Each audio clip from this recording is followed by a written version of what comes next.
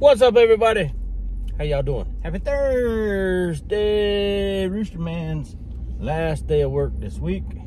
I am taking a vacation day tomorrow. But anyway, kind of looking through some things, and a lot of craziness still going on today, even out of after yesterday. I figure everybody be a little exhausted on the early signing day. But we get news. Jay Bateman, former Army and North Carolina defense coordinator that was working for the Florida Gators.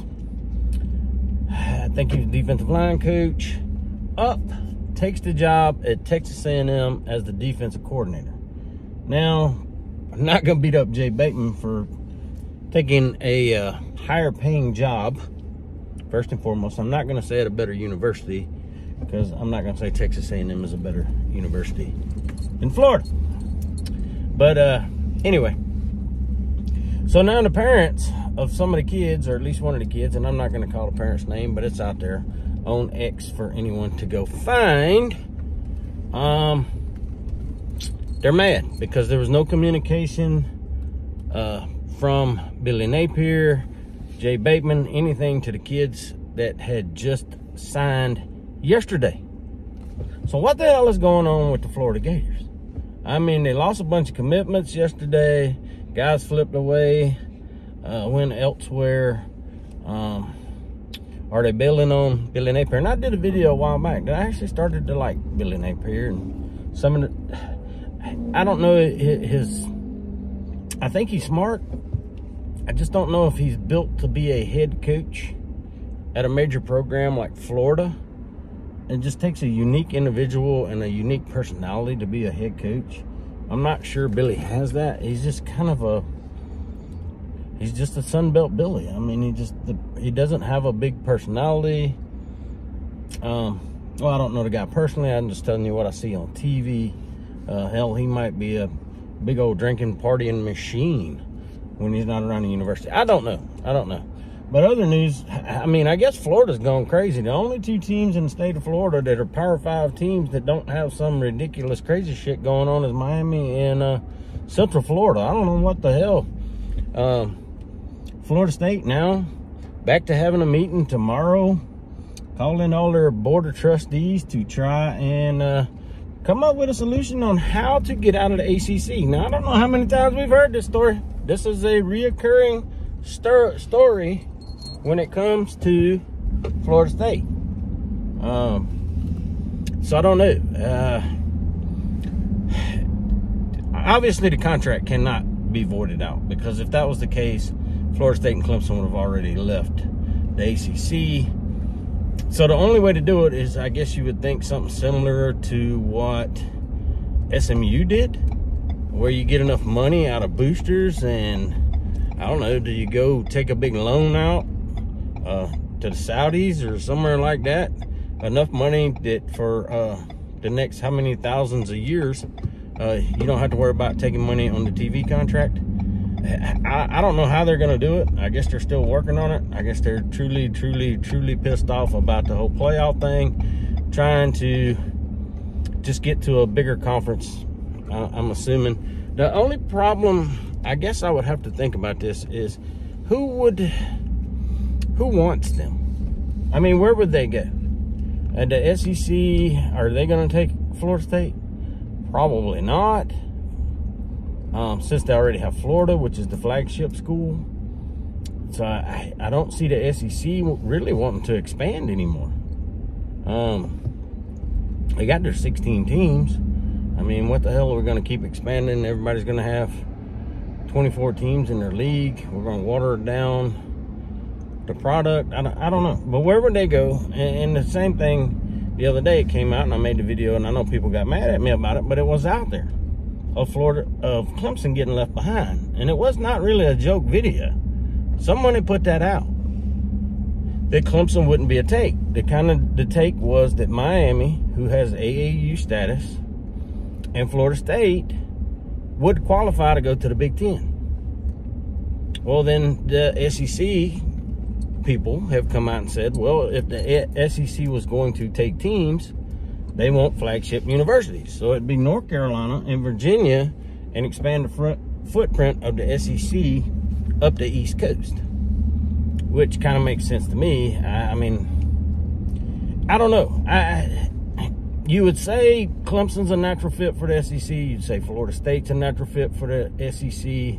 But are they? I mean, you already got schools in these states that are already in the SEC. So I don't know. I'm not Greg Sankey. I don't know the value, the money value that they would bring to the conference. Now, as far as like eyes on the games, if that's what you're talking about, TV and people watching on TV and all that stuff, now, yeah, you definitely, the Florida State, Florida, they already play. Clemson, South Carolina already plays. You're adding in games like, you know, first game this year, we got, or 2024, we got Georgia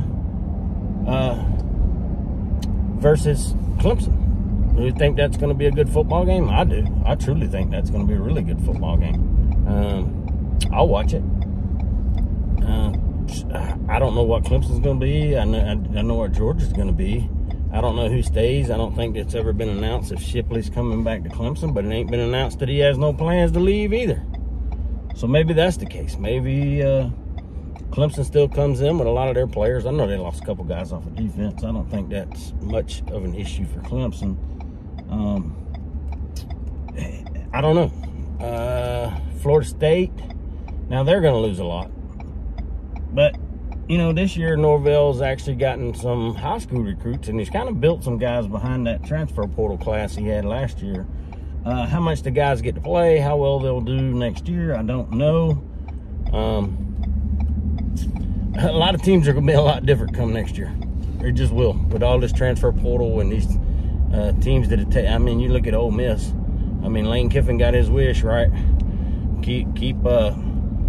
Just kind of keep the door open that you might leave until someone comes up with some money to buy you a good class. And I guess the money came, and he was able to get him a good transfer portal class. So somebody gave him money. They wanted to keep him around as a head coach. I guess they got tired of him getting rumored to be leaving Ole Miss. So I don't know. So, and he extended his contract to 2028.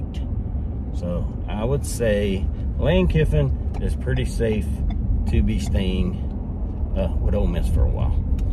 Anyway, just interesting things. Some things that was out there on college football today, I kind of threw out there. You guys got any comments on it? What you think's going to happen? Can Florida State get out? Is there enough donors and backers for that school to be able to afford just to give their money away until whatever the hell that is, 2036 or some craziness? I mean, that's a long time, 12 years not to get paid, losing 30 plus almost $40 million a year. But then again, if you think about it, man, there's probably some boosters that go to Florida State. They can write them a $40 million check a year, and it probably doesn't budge their bank account. I don't know. I'm sure there's some rich people that have gone to Florida State that have billions of dollars, and 40 million ain't much, especially if you got more rich people chipping in. I don't know. Maybe they're just tired of falling behind. Where would they go? Who would be the takers for Florida State? SEC, Big 10, Big 12. Big 12's kind of stretched out. Your schedule, I don't know what your schedule would kind of be, but you do have UCF. So I don't know. Maybe. What do you guys think? You guys leave a comment. Let me know what you think. If you think Florida State's going to have the ability to get out or not get out, wherever they go, who would take them? Let me know what you think. I'm not sure even getting out unless they're going to run the independent for a little while and maybe talk Notre Dame or see if someone else pops out there that helps give them some leverage to get into one of these other conferences. I don't know. I just don't. But it's always interesting to talk about. And Gator, man, I feel bad for y'all. I don't know what the hell is going on up there in Gainesville, Gatorsville. But that's a bad look, man. Bad look. I ain't going to blame it on Billy Napier because we don't know. whether Bateman just hauled ass and didn't tell him, because at South Carolina we had some coaches just pack their shit up into their little Volkswagens in the middle of the night and take off and didn't tell anybody anything either. So did that happen? Don't know. We don't know the story behind the story. I'm sure it'll come out sooner or later.